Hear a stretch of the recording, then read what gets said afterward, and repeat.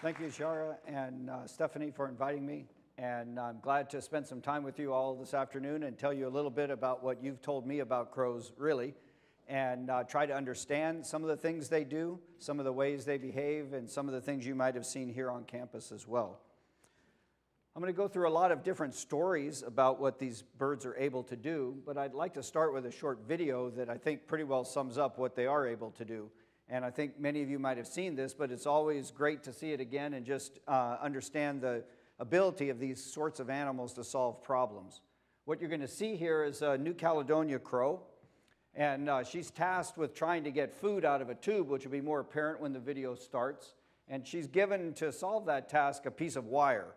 And in their native habitat, this species routinely makes and uses tools, sticks and twigs and things like that, to get worms out of crevices or grubs out of the soil, because there aren't woodpeckers on the island of New Caledonia where this animal lives.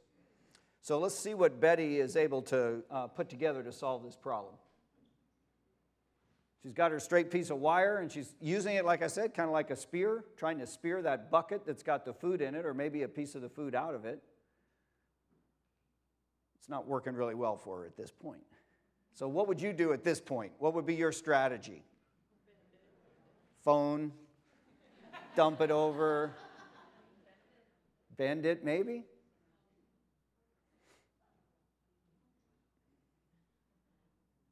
Yeah. So most small children don't figure that task out. Dogs can't do that. They don't have the right apparatus, of course, to do that. But this animal is able to solve that problem. And again, it's not that unusual that she would have made a tool. That's what this species of crow does in its native habitat routinely. That's the way it solves its problem there. I think what's interesting about this video is it suggests that this animal is using insight, in that it had to put together a series of events pretty rapidly. This is the 7th trial in this experiment, but she built hooks like this from the first trial on. And she had to have a sequence of steps to carry out this task. Understand the end goal, make a tool that would suit that, employ that tool, and get the food out of the tube. So that involves some sort of planning, temporal arrangement of ideas, and an idea of what you're trying to accomplish, which means that an animal in this case has insight into the problem. So before I get into a lot of other stories, I want to take a bit of a trip into the brain of the bird in general and the crow in specific, so you can see how they're able to do these sorts of things. And then I'll do that while you're still pretty awake, and then we'll wake you up again after that with some interesting stories. But what this graph shows is one of the reasons a crow like this is able to solve these problems. This is the size of the bird's brain on the Y plotted against the size of the bird or other animal on the X. And what you have here are general relationships with big animals having relatively big brains and small animals down here having relatively small brains. And there are several relationships shown here. The average relationship, for example, for fish, for birds, for mammals, and for primates within the mammals. You can see in general, as we go from fish to primates, animals of the same size have relatively larger brains. There's outliers on those sorts of curves. For example, on the average bird line, here's an outlier, the ostrich. Lower on the curve than you would expect, a small brain for its body size. Big bird, little pea brain. Then there's all these other birds over here which have relatively big brains for their body size.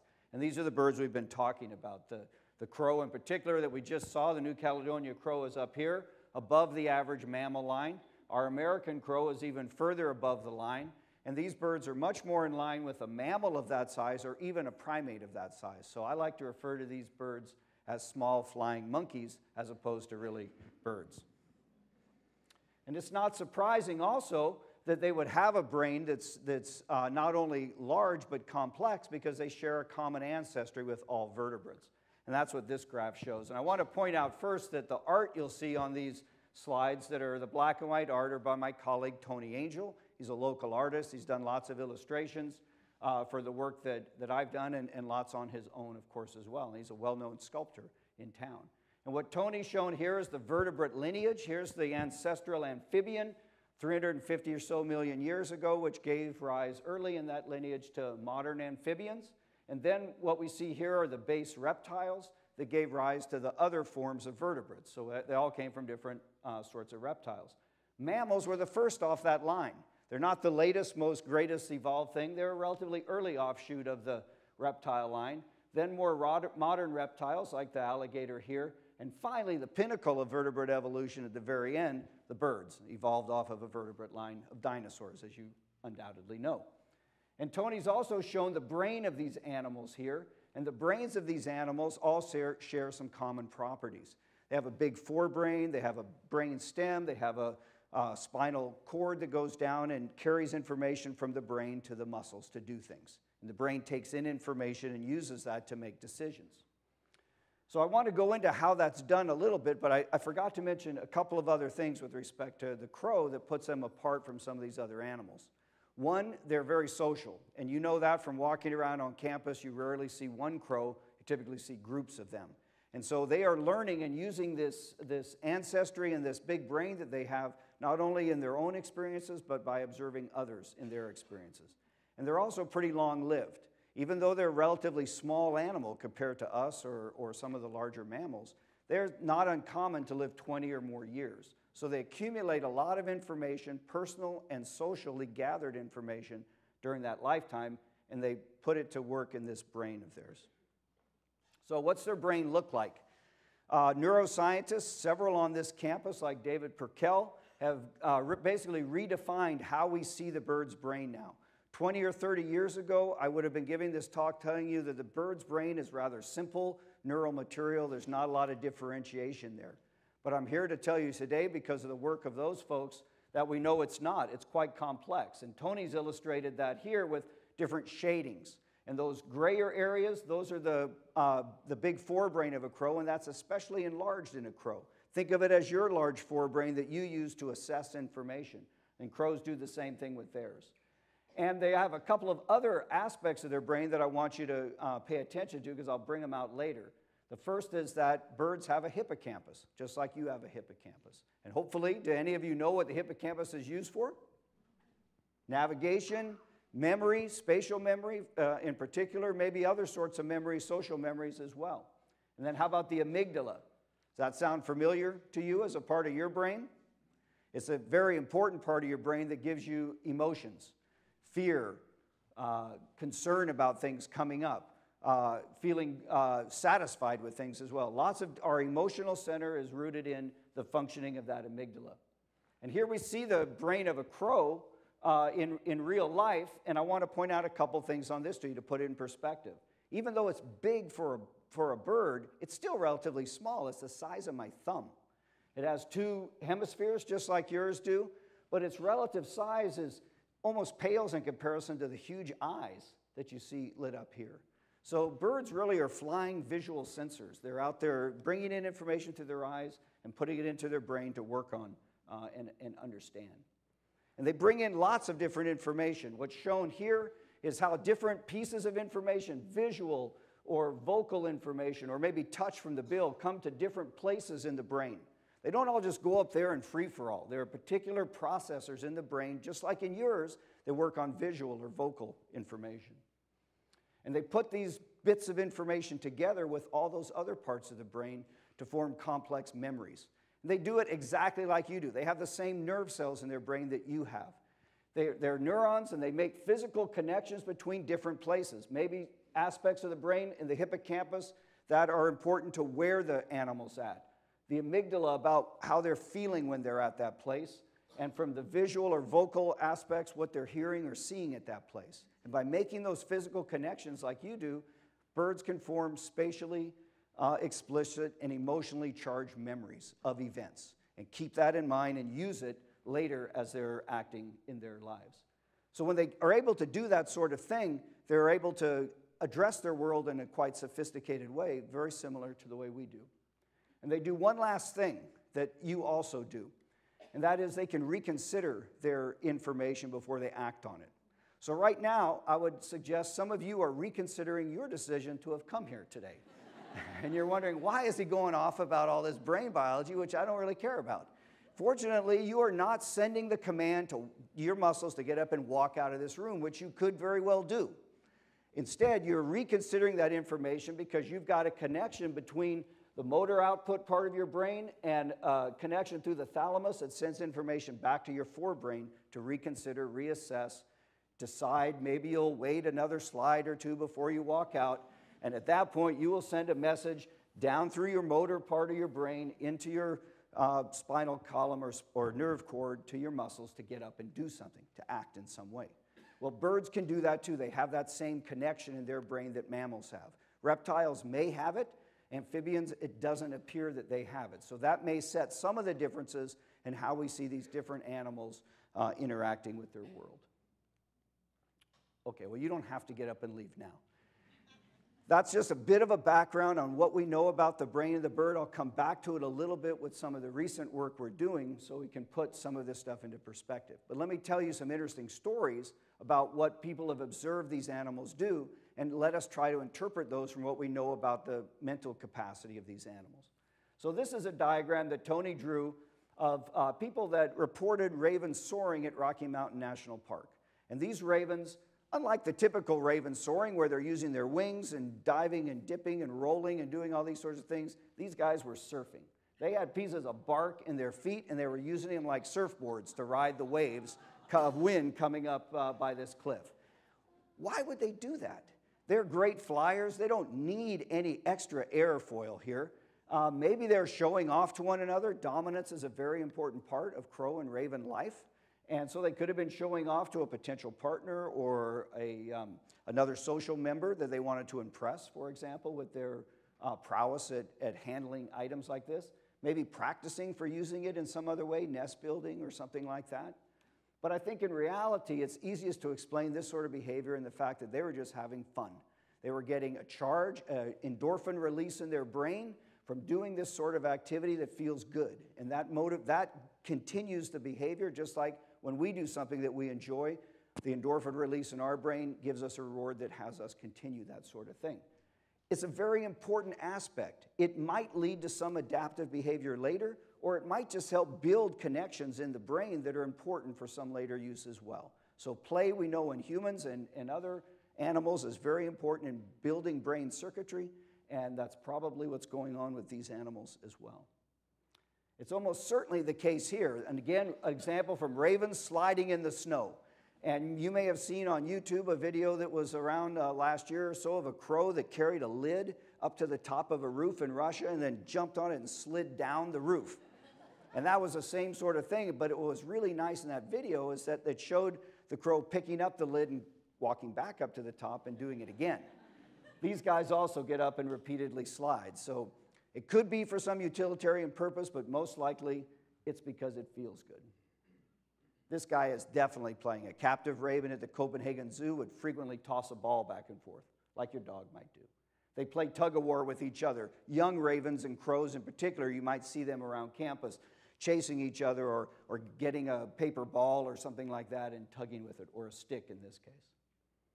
And they'll even play with other animals. This is a lot of people have had pet crows or ravens. Here's a pet crow in Ohio that would tease the cat it lived with by dragging a piece of string across the floor.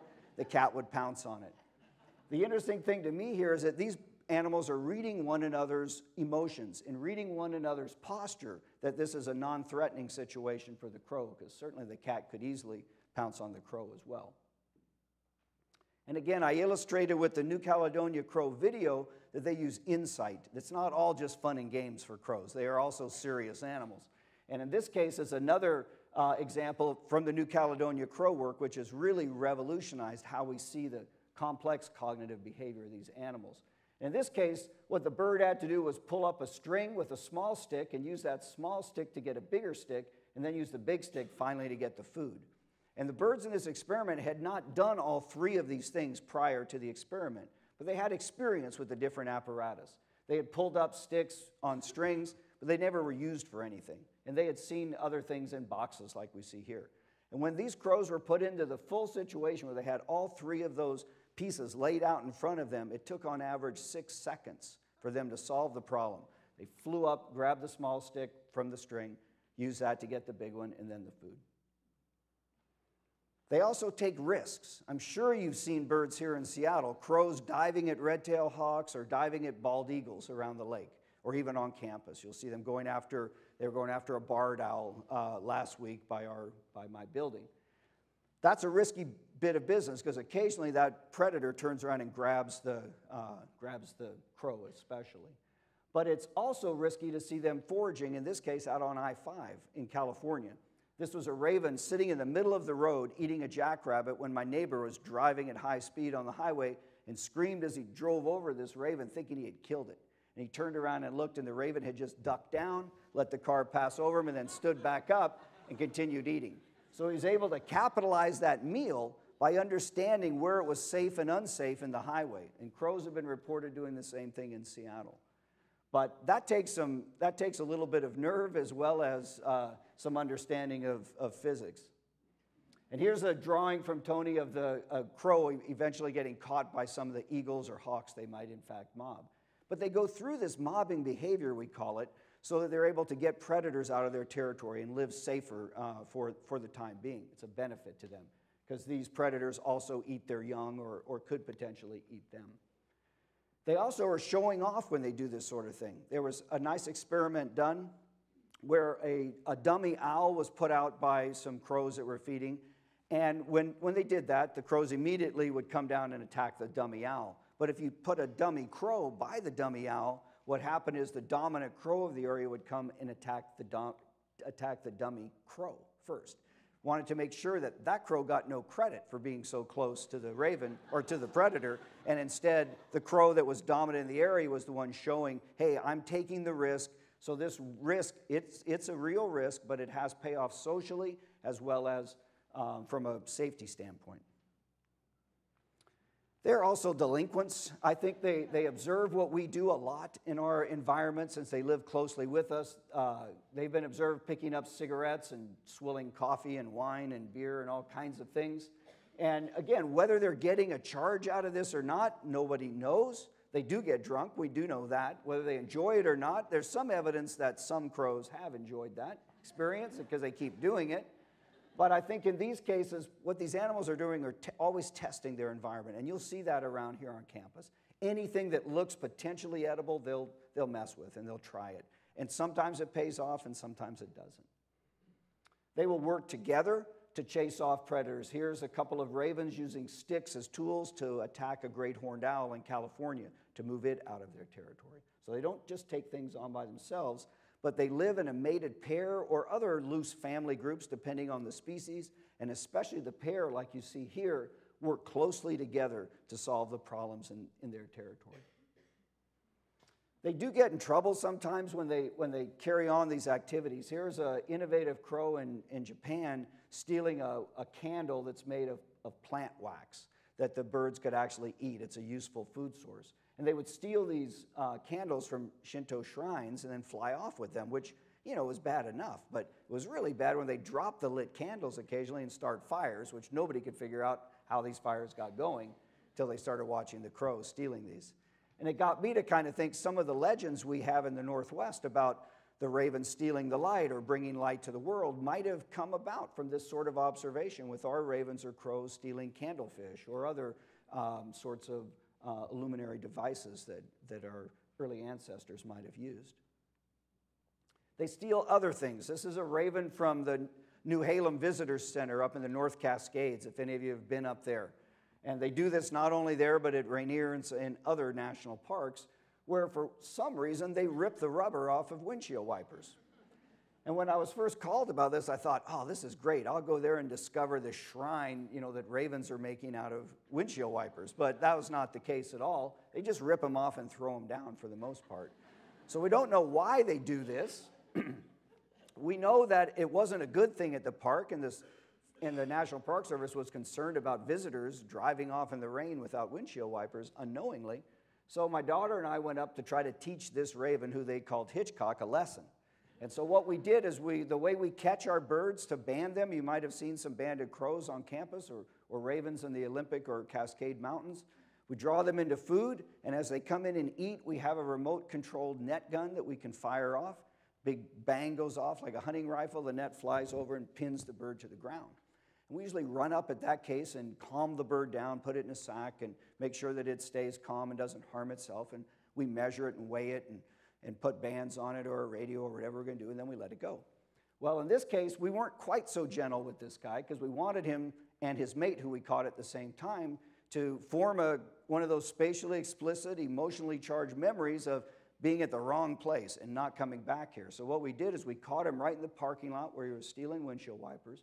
We took him and we banded him on the windshield of the car. So we're holding him there, and he's looking at us, and he's looking at the windshield, and he's having a bad day. And hopefully he's making a connection in his brain that says, this is not where I want to be. This is what happens when I'm here. And so after we were done, we let him and his mate go. And indeed, their behavior declined at that time, but the Park Service helped out as well. They gave people PVC pipe to put on their windshield wipers so the raven didn't have access. And he had gotten a bad, and she had gotten a bad experience from it. And that behavior has declined, and these birds are still living out at New Halem now. The alternative was to just kill them and get them out of the system, which nobody wanted to do, but we had to work with their brain and their abilities to be able to get them trained to handle this new situation.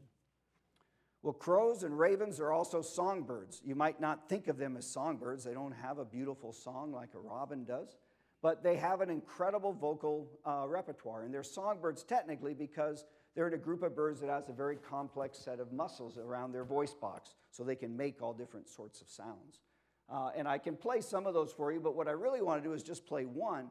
I want to play you a sequence here of a raven actually talking in English. And what you'll hear is the person, Mrs. Hurlbut, who had this raven, taught it how to talk. And you will hear her asking the raven questions. What's your name? What would Edgar Allan Poe think of a raven? What would he say? Things like that. And then you'll hear the raven answer, and it sounds an awful lot like the woman, but it's the raven. So just listen. What's your name? Edgar's the raven answering. Well, maybe you know about Edgar Allan Poe. According to him, what is the raven supposed to say?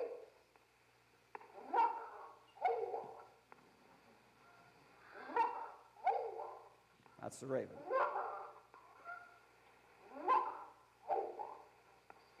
I've heard the raven steal things.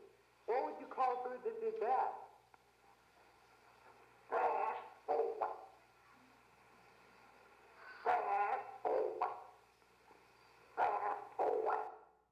So you could hear the ability to hear a human and replicate that voice. And that's because they have a learning loop in their brain again that allows them to hear things and adjust the output before they finalize the output and come very, very close to the sort of intonation that she had.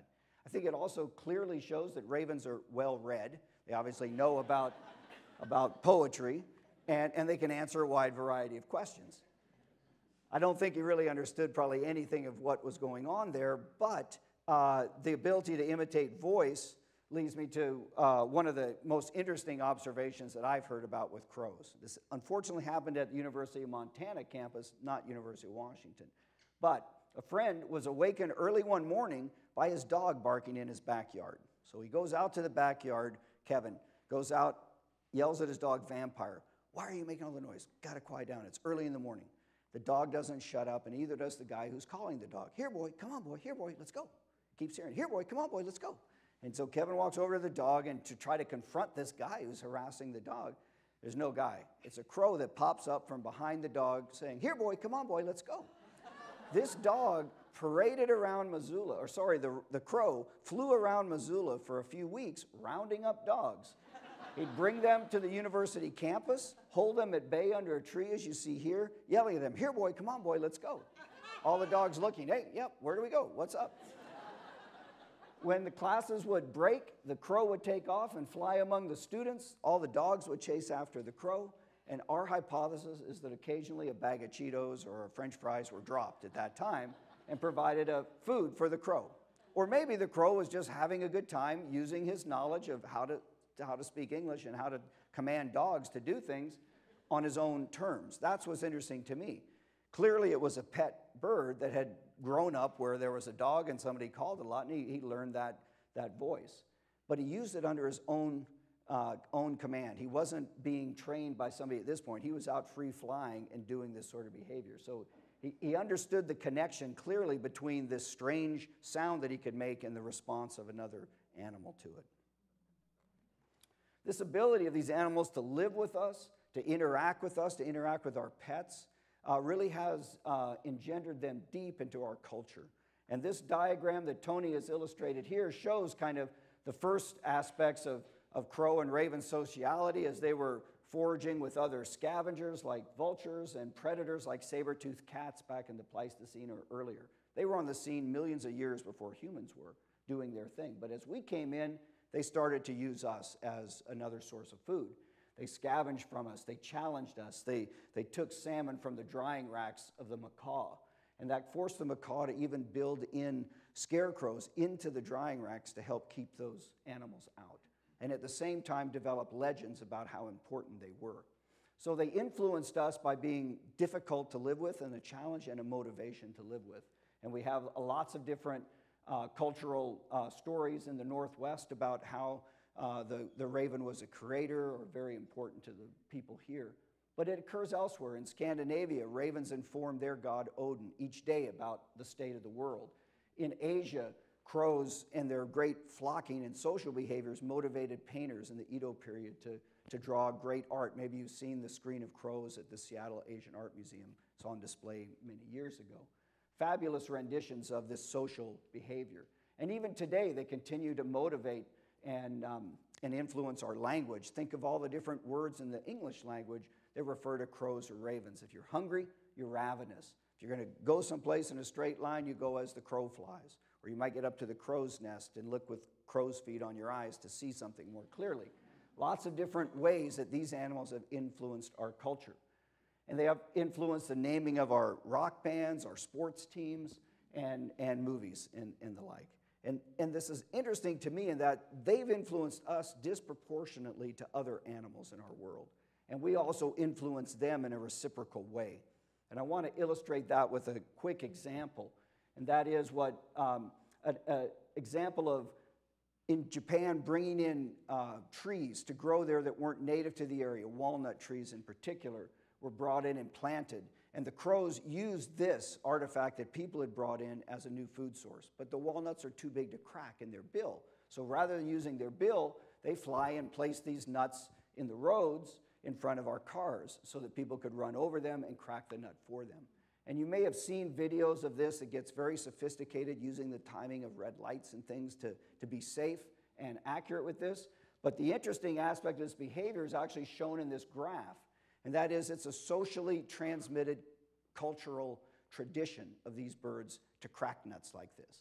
It started in 1975 around a driving school in Tokyo. Probably there was a routine path that people drove and routinely cracked nuts. The birds saw that and started facilitating it, putting the nuts down for the people to crack. And then it spread gradually over a few kilometers in a couple of decades. That slow spread of a new behavior is consistent with a culture developing, a learned tradition being passed on among the crows. And that, to me, is interesting in that it suggests that we may be coupled in our relationships. As we influence their culture, such as this, they also influence our culture in getting us to drive differently. For example, I asked Professor Higuchi, who did this work, what do people think of these crows on the ground putting nuts down? And I thought he might say, oh, they try to hit them or they shoo them off. But he said, oh, no, they love it. And they try to actively aim for the nut to make sure they crack it. So this reinforcing sort of behavior is quite persistent in these birds. And I think some of it stems from the fact that they recognize us as individuals and they respond differently to different people depending on their actions. And this story from Sweden illustrates that to me. A woman there was feeding magpies, and you may be familiar with magpies on the east side of the Cascades. They're related to crows and ravens, same family, big brains, social. And she was feeding bits of fat there to these birds one winter. And she thought that was neat. They were beautiful. She liked to have them in her yard. And she noticed they started to watch her through the windows as she'd walk by in her house. And they would pay attention to her, so she'd give them a little more food. They'd tap on the window. She'd give them a little more food. And finally, the doorbell rang. She went outside, and the magpies are ringing the doorbell here, pushing down the tongue of this fancy lion doorbell ringer to get her attention. So, of course, she gave her more food, and they continue this behavior. So they shaped one another's activities. But her husband was not so keen on this at all. And he told me that he acted once as if he threw something at the magpies. And from that day on, they whitewashed his car windshield every morning so that he had to clean it before he could drive to work. He would switch positions with his wife's car. Didn't work. They always got his.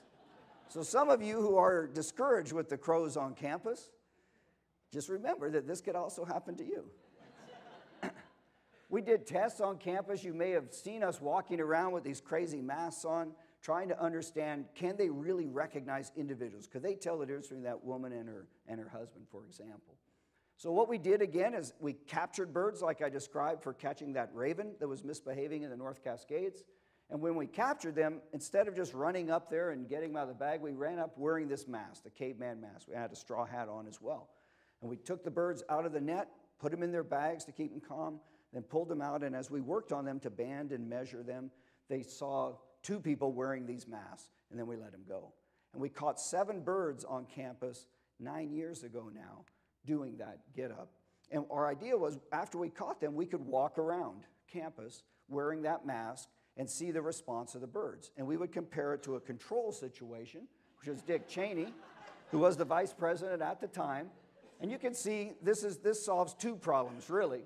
It's a difficult discriminatory task, for one thing, for the birds to tell the difference. And it's a mask, so we can make sure it isn't just a response to anybody wearing a mask, but it is, because it's kind of a stiff face that you walk around with. So what we found was that, in fact, the birds responded dramatically different to the caveman than to our controls. So here is the response of birds before we did any trapping. And by response, what I mean here is that the birds dove at us and scolded us like they would a hawk or an eagle, like we talked about. And before we did any trapping, there was really no response to us if we didn't wear a mask, if we wore the Cheney mask, or even the caveman with his hat. No response to those. After trapping, again, very little, if any, response to no mask or to the Cheney control mask. But in response to seeing the caveman either with the hat or just the mask or just the hat or even the mask upside down, the birds went crazy and chased us and dove at us like a predator. The response to the upside down face is interesting because people don't perceive an upside down face as being a familiar person very easily. You have to learn that. But birds, it appears, are able to rotate images in their brain, and that makes some sense because they often see people from above or below or different items from above below. And then what's interesting to me is that this behavior has continued. It's been good and it's been bad. I have not been able to catch any other crows on campus for the last 8 years because the few that I caught and all the others that have watched them are on to the caveman. And I don't want to interfere with that experiment by catching other birds and having another bad experience out there.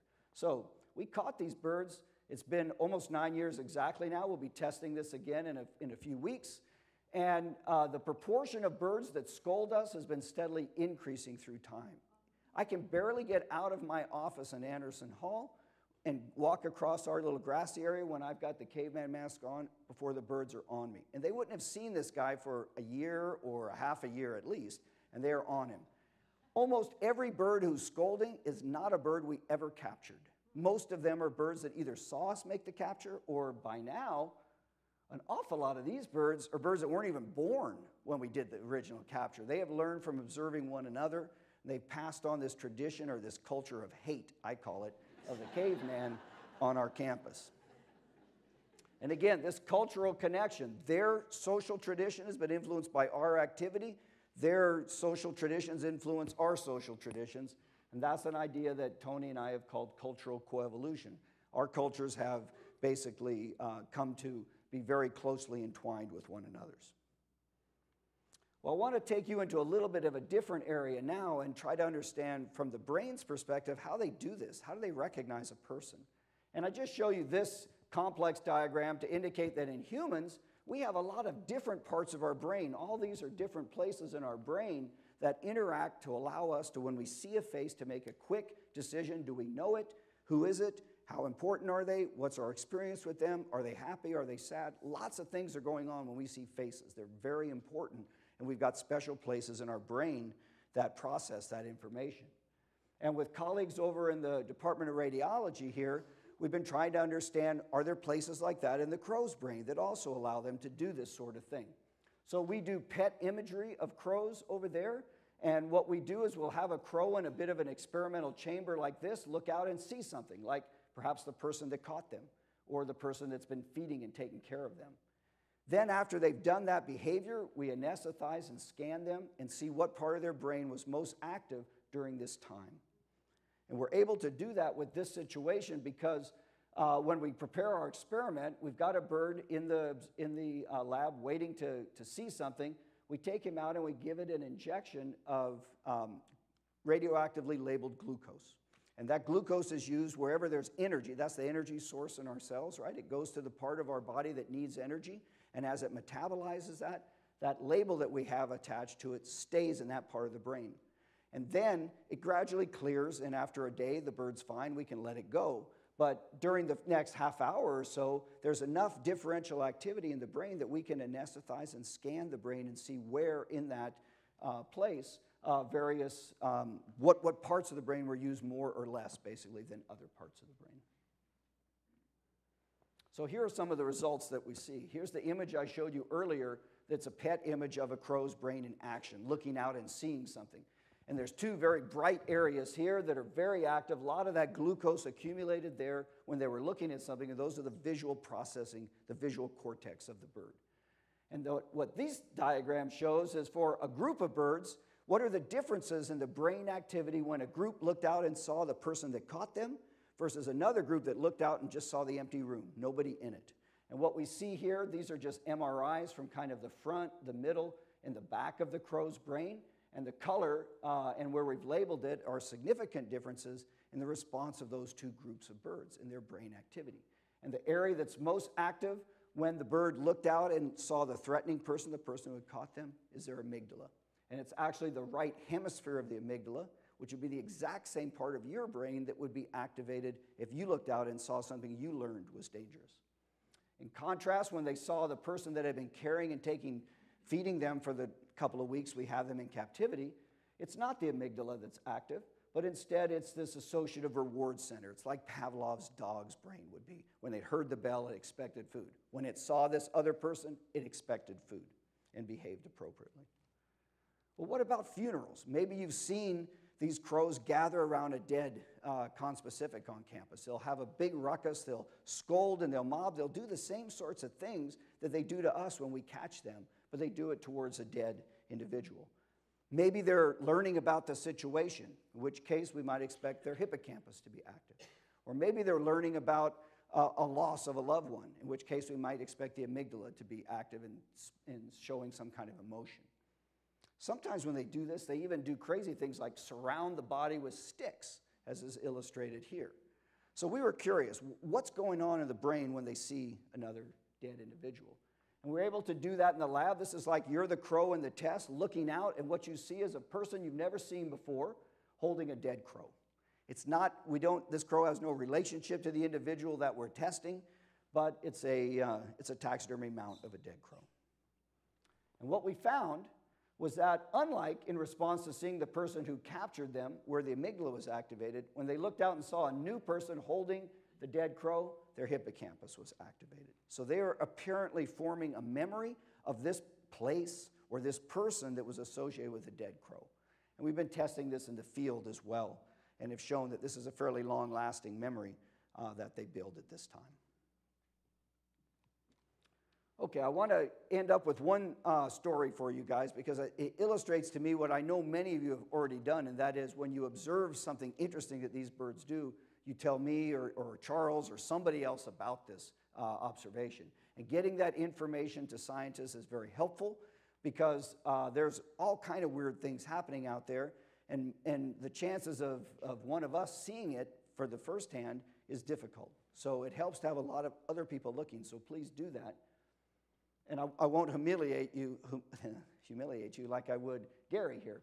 But Gary Clark emailed me one day, and he said that he had been feeding crows in his yard for a long time. He really likes crows. He makes pizza for them, chicken for them. He puts them out on a special platform for them in his backyard. And one day when he went out to feed them, he said, "Hey, I feed you guys every day. Why don't you bring me something?" And that afternoon on his feeding platform was this candy conversation heart with the word love on it. So you get an email like that and you think, God, I hope Gary never figures out where I live. But I was actually glad to get it, and I contacted Gary, and we had a great talk about it. He showed me the other things his birds had given him. An iron butterfly, cones, pieces of rock and cement, sticks. All kinds of things showed up at his feeding platform after the crows had been there. So I thought, well, we can apply the scientific method to this. We can come up with alternative hypotheses that might explain this behavior. And I've got some of them listed here for you. Mine was that somebody had basically pulled Gary's chain. I figured his wife had put that heart on the feeder, and was joking with him. So we went there and we investigated. And we can reject a lot of these hypotheses. Namely, the first one is we can reject mine. Here's the feeder with a chicken on it that Gary's got in his backyard. And his wife's handicapped. She cannot get off of this deck. So she couldn't have put anything out there. He's got a fence around his yard. He doesn't have kids. You might realize that his neighbors also weren't as enthusiastic about Gary's activities as he was. And if they had gotten in and put something on his tray, I don't think it would have said love. And then I got all sorts of other confirmations of this sort of behavior. A woman, Nancy, calls in and says that she was sitting out and a crow landed on her and gave her a wooden bead. Gail gets a red and white rocket. Leona gets all kinds of glass shards in her feeder after the crows are there. Eric, he puts out mice for magpies and they leave him shiny objects in return. And Beth in Seattle was caught, in this case, Tony's drawn it here, as she was throwing kibble to the crows. She heard a key drop and looked and saw it and found out that this crow had been dropped by the crows. She picked it up and started a brand new Mercedes-Benz, which she drives to this day. She didn't get a car out of this deal, but she saw the key being dropped by the crows, which is a key thing. And since those times, I had a 7-year-old kid come to my office last year with an all cataloged container of things that crows had left her. All kinds of imaginable bits of jewelry and bent pieces of wire and all sorts of things. So this is not an uncommon behavior. And we might think it's an accident. Crows are walking around with heart pendants in their mouths, and when they see food, they drop them and take the food. They could very well be. I have no idea why they would, but they may. Or it may be some sort of courtship where they're trying to get the person that's feeding them to bond more closely. Or maybe they're just trying to keep that person to keep feeding them and trying to egg them on to do this.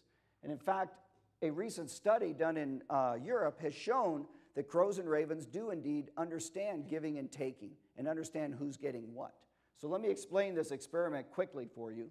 The person here is standing with her hands out, and she has in one hand a rock and the other hand food. It's either cheese or it's grapes. And what the crow or raven has to do is take the rock from her, bring it into the cage, give it back to her, and if he does that exchange, he gets the cheese or the grapes. And they do that right away. They learn that exchange, no problem for food, much like the birds that we're seeing in the wild. But what's interesting is that they're very keen about who's getting what, and they're stacked up alongside each other here, and if they look down the row and they see a bird over here is getting cheese and they're offered grapes, they quit working. If they're seeing a bird over here just getting food without having to do any of the rock exchange, they also quit working. So they're very sensitive to the rewards and gains, cost benefits of doing these sorts of behaviors. All right, so I just want to end with a couple of thoughts for you. As we've done these experiments, these birds have impressed us greatly. I think we've learned a bit about how people and crows respond to one another, and it's a very tightly bonded sort of situation.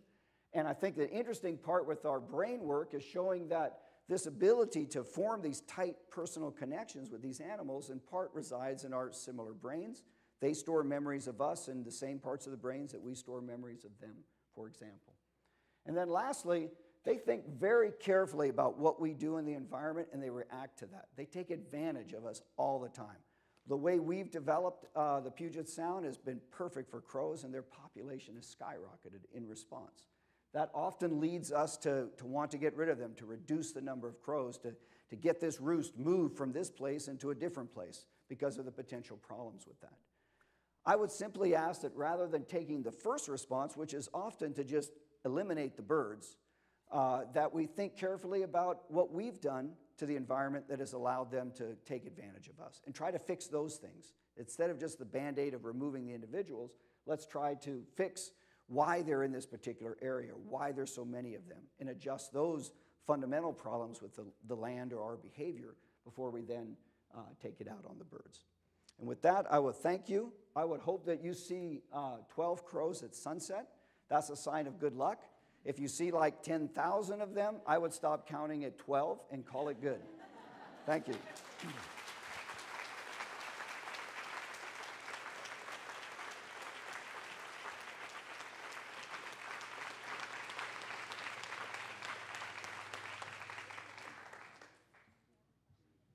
If you've got any questions, you can step up to the mic and ask them, or you can holler. Sure, back here. Can I play the other ones? Yeah. Sure. Does anybody have another question I can answer while I'm doing that? Yeah. Is there a difference between ravens and crows? There's a difference. They're in the same genus, so they're closely related, but they're different species. And ravens are about twice as big as a crow. They're the size of a hawk that we see around here. They have 4-foot wingspans, and they have kind of wedge-shaped tails. And the vocalizations I'll play for you are also quite different between those species. And that's probably the easiest way, if you hear them, to tell them apart. Go ahead, and if we got another question. All right, so here are ravens doing courtship knocking. Oops, sorry. Almost had it. You'll hear female crows do a rattle like that as well. The females give these rattling or knocking-like calls, not the males. To defend their territory, they give some sort of a caw if you're a crow, but if you're a raven, you do that. Sounds big, intimidating. Other ravens that hear it won't come into the territory. They give warning before they fight. And the trill that you're going to hear here sounds kind of like a sandhill crane, but it's a raven giving a warning that it's going to attack if you don't back off. Very specific. When you hear that, if you're another raven, you need to move away or you're going to be in a fight. If you're hungry, you'll hear this from ravens. You may have heard that if you're camping around in the June, July here. It goes on and on and on.